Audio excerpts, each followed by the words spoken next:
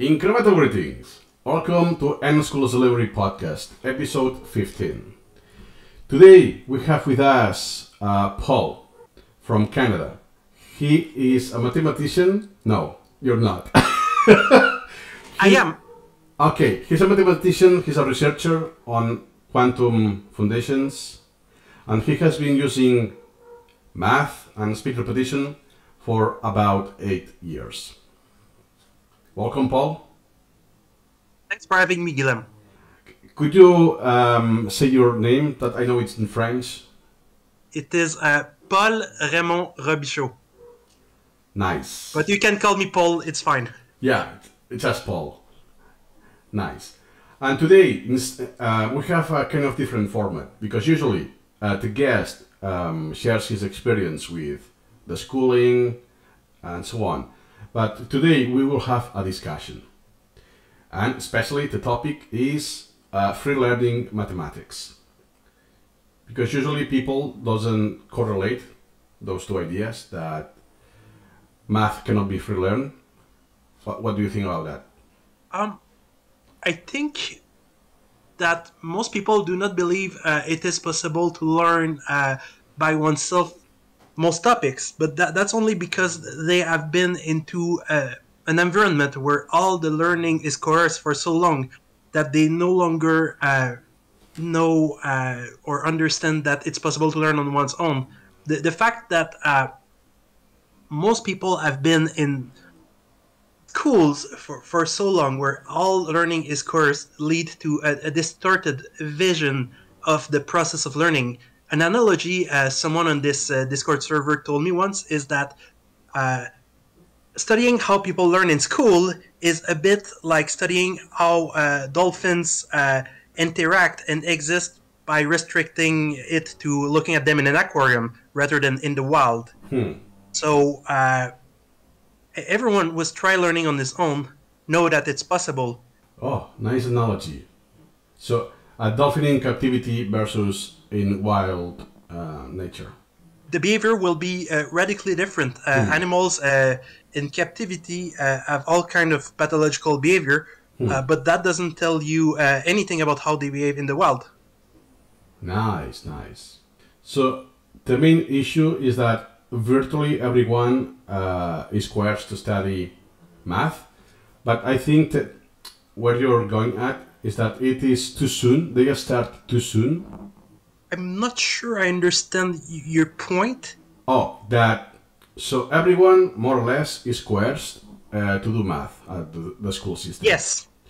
But is the issue the coercion, or also is the early instruction that they start coercing math way too soon? The people are too young to start math. So I don't think people are too young. The main issue is really the coercion.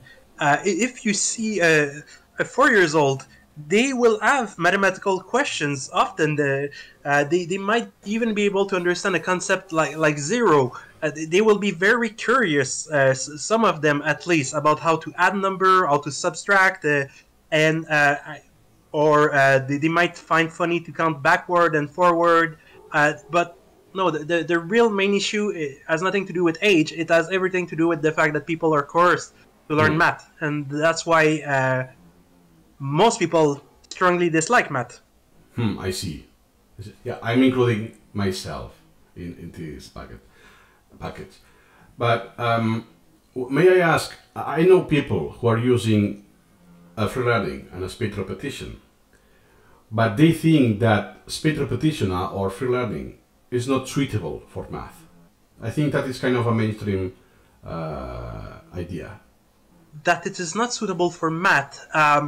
It is true that math requires more skills than, let's say, when you're learning a language. It's relatively easy to enter the definition of a word and to say what word is that. The skills are not as complex. Or if I wanted to learn all the state and all the capitals of the world, again, these are relatively easy questions.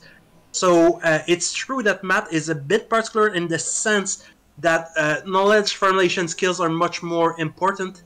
And for that, it might be slightly more difficult, but hardly impossible. I just want to remind you that there are many very complex skills that even small children can master. For instance, they can all learn how to speak a language, yet it has incredibly complex rules, and they can do it. Or they can learn how.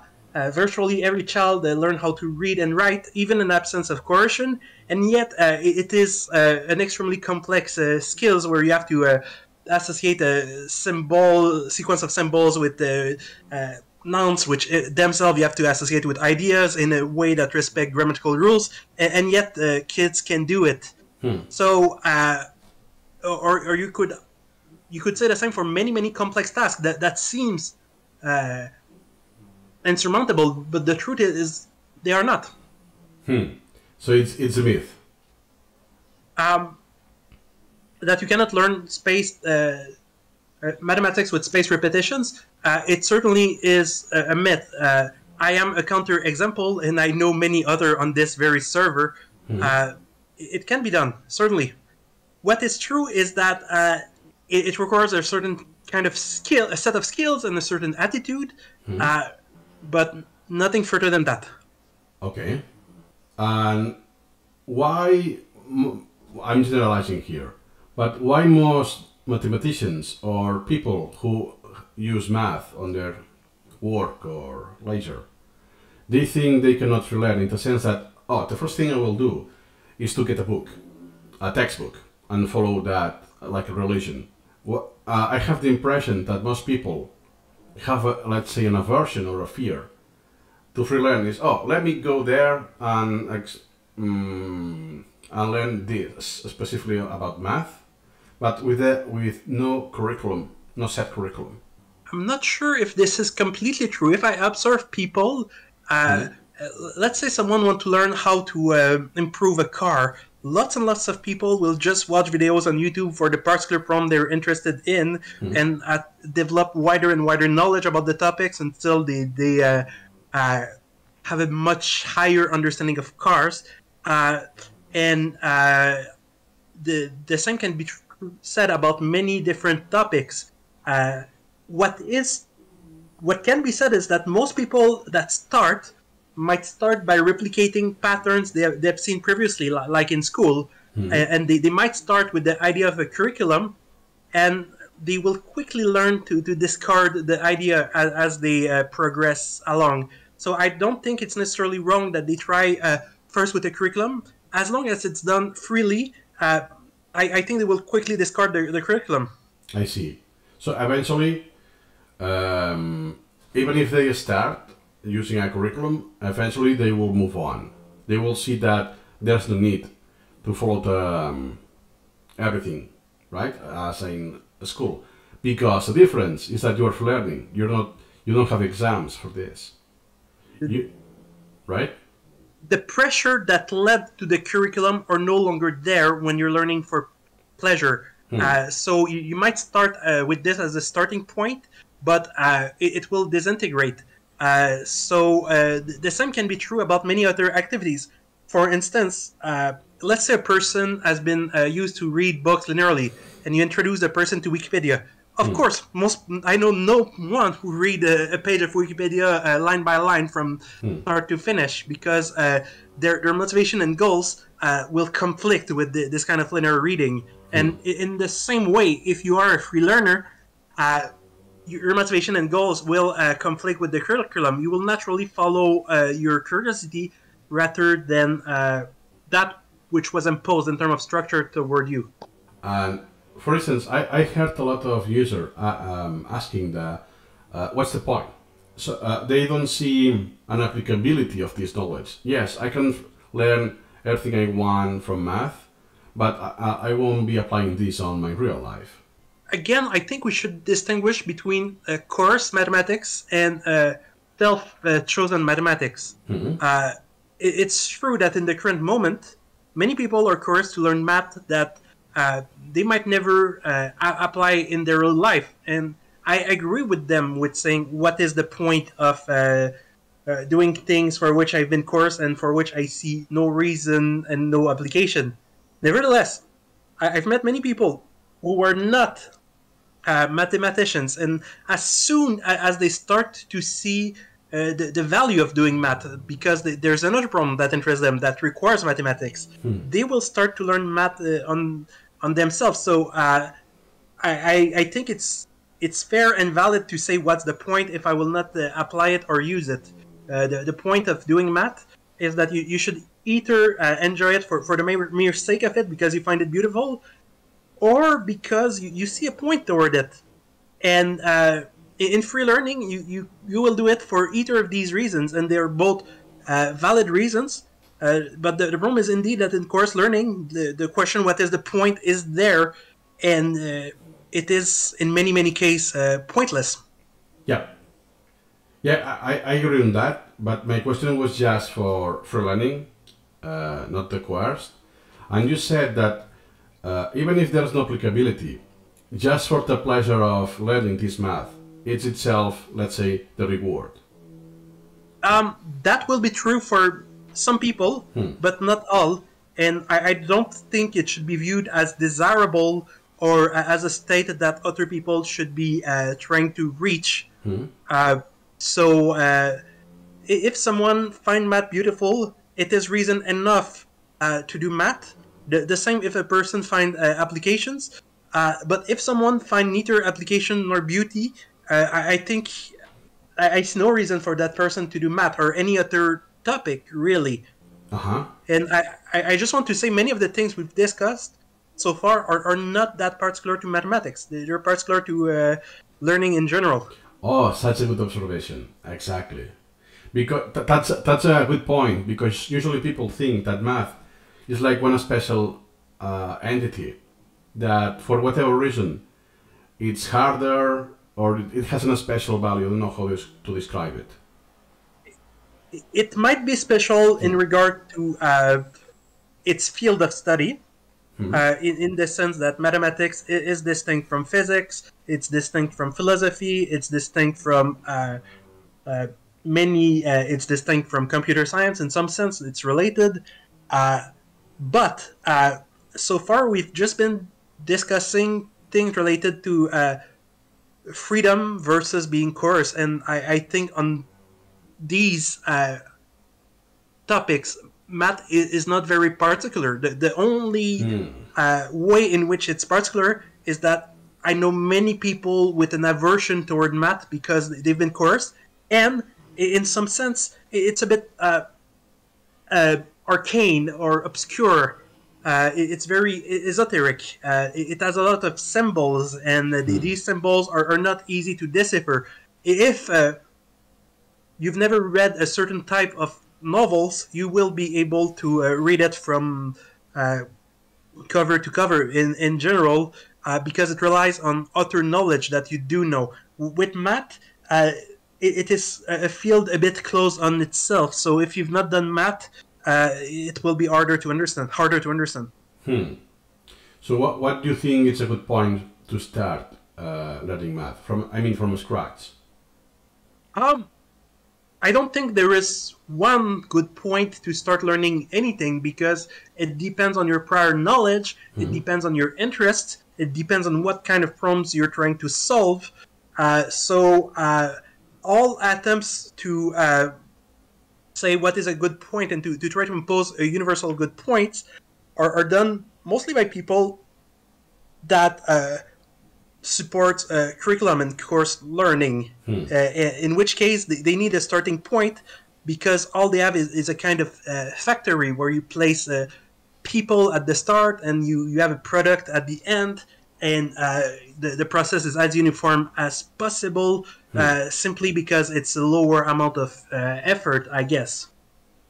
Yeah, nice. Yeah, keep in mind, sometimes I like to play the devil's advocate, and I That's do fine. yeah, and I do these kind of questions even though it's not my genuine thought. It's just for getting answers. Yeah. Nice. Oh, that's fine. That's fine. Yeah. Then let's say someone that is listening to us and wants to start freelancing. You know what? I have some sort of curiosity, but I had this. I don't know how to call it. obstacles, right? That okay, I didn't know the existence of spatial repetition, for example. So what will you suggest to these people? To a person that doesn't know about space repetitions, Yeah, for instance, is one person that doesn't have the skill set needed to free learn math, or I could don't could be believe it exists. A person without the skill set to learn mathematics. Children can learn mathematics. I really don't think I've ever seen someone without the skill set, except maybe dead people. yeah. Okay, I got it. Yeah. Yeah, and then yeah. Let's let's put myself on as an example. I was coerced to do math from very early age until high school. Then I did in university. I did computer science, which I dropped out by the way. But I did lots of math, of poor math. And what happened is that I didn't saw the point. Is why I'm doing all this math. I don't see the connection with programming and computer science, right?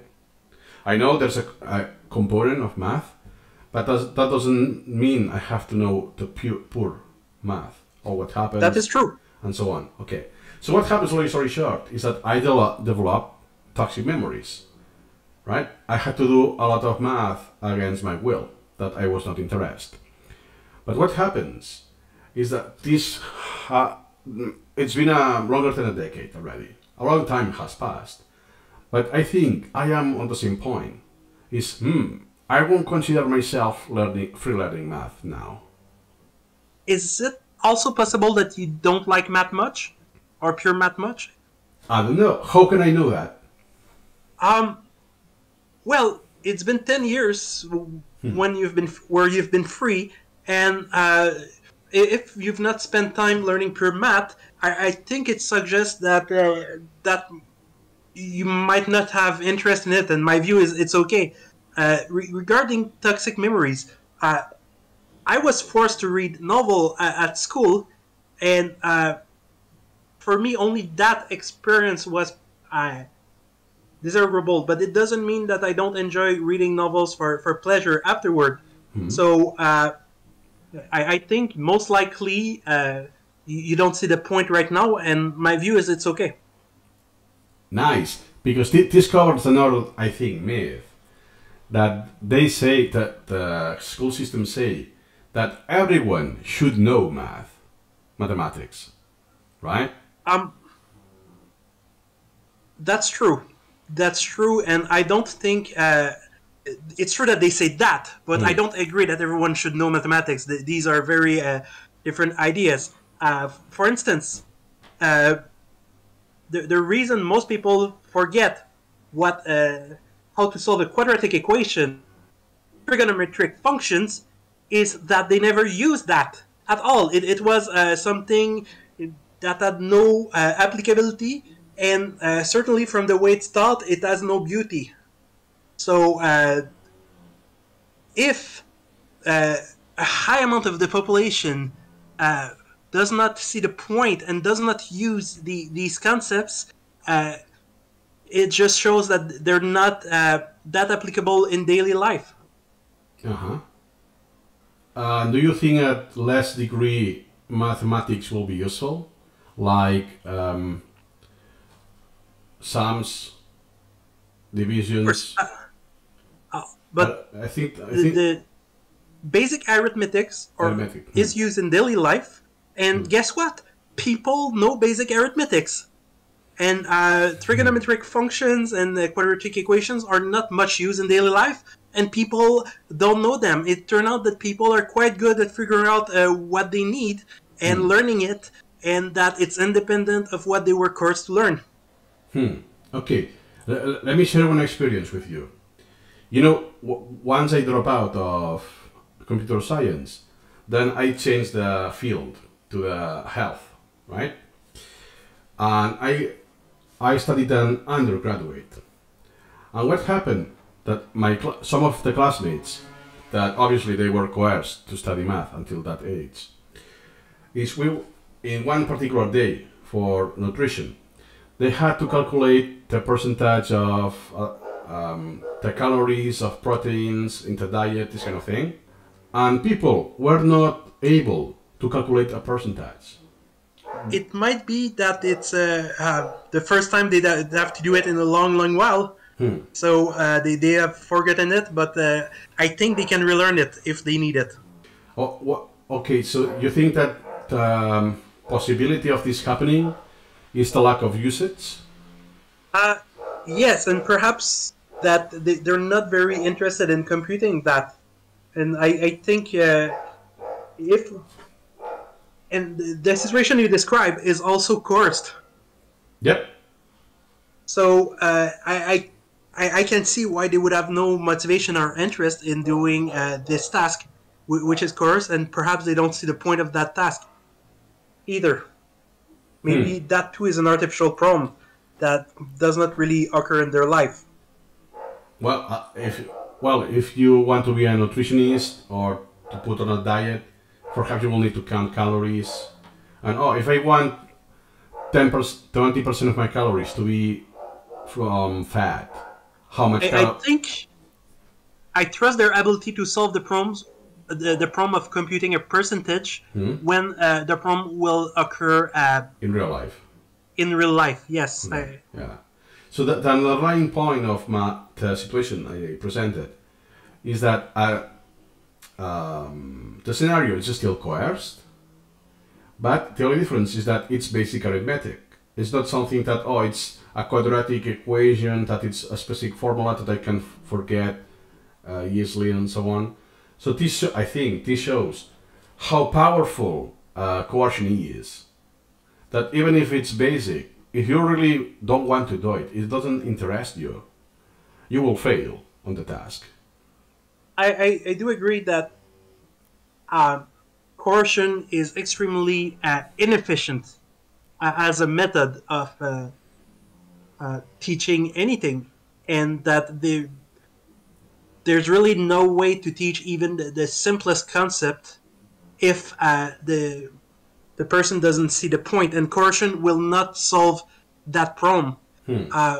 However, I trust that these people would certainly be able to compute a percentage with perhaps it would take them a bit of time, but as soon as people have motivation, my own experience is that they become able and willing to learn.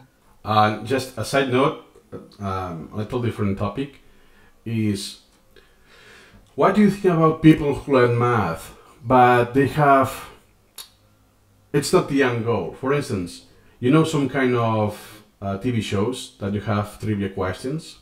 There's a similar setting for questions about implying using math.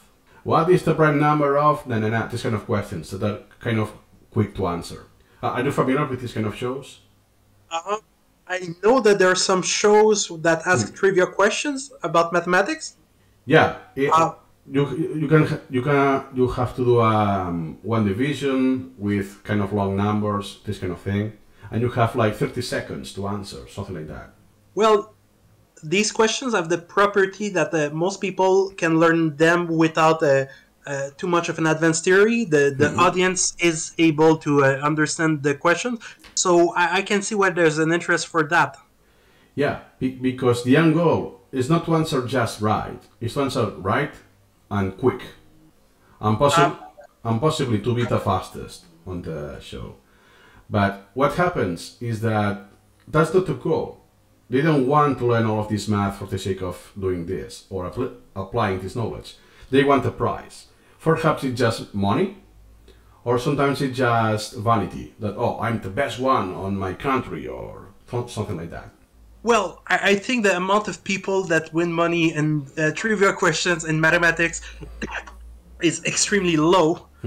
So I've never devoted much thought to that topic. Yeah, but do you think it's right if people learn math free? No one is coercing them to study or to practice this math. I certainly have no problem with that. If someone wants to learn mathematics for the sake of answering a trivia question and see pleasure in that, no, I don't have a problem with that. Okay, let me go further. Le- And why? What if they don't experience pleasure? It's painful. It's painful for them, but they know they will get fame or money. I have a hard time uh, emphasize, empathizing with that. I really don't know because the idea of doing math for in a way that is not pleasurable, I think most people will not be able to do it too much. I hope that people that memorize trivia math find some pleasure in it. Okay, so I will share another snippet of my schooling experience. I think when I was 13 or 12, something like that, there was a competition just for math that some people were representing their own school, right? About 5 students.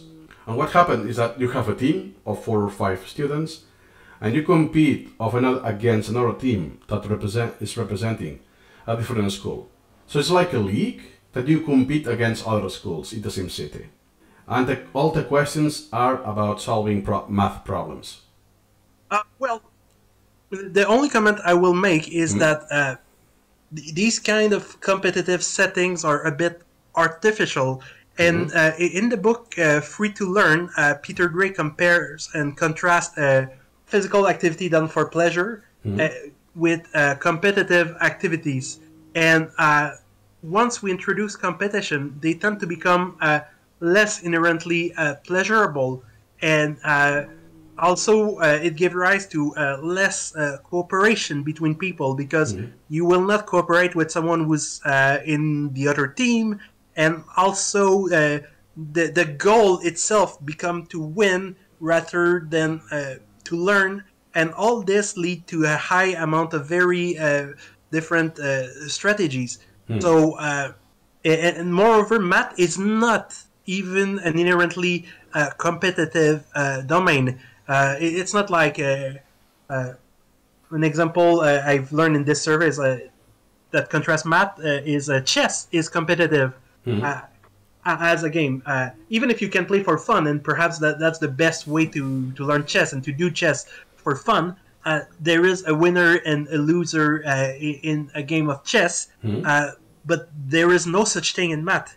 So it introduced this kind of arbitrary competition, and moreover, if the goal is to create something with math, I don't see these competition creating much. Nevertheless, I still respect and the fact that some people might find that pleasurable, and it's their choice. If I have an opinion on that, I still fundamentally value the choice and the right of people to do that. Nice. So you won't do it yourself, but you understand that some people will do it, will experience pleasure, and since the fact that it's a pleasurable experience for them, there's no issue. I think the fact that it's competitive might make it less intrinsically pleasurable, but if some people still find it pleasurable, good for them. Okay. I know we will cover more topics related to math in upcoming episodes, but here I want to stay to the free learning topic. Do you want to add something I didn't ask? I would need a question or a prompt to add something. The topic is too vast. It's too fast. There's too much to say. Yes. Oh, good. Okay. Good to know. So then we have lots of materials to speak about. I have more questions, but that will be in the coming episodes.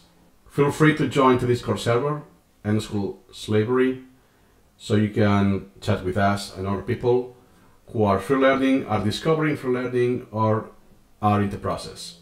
Do you want some suggestion to people who may join or listen to us?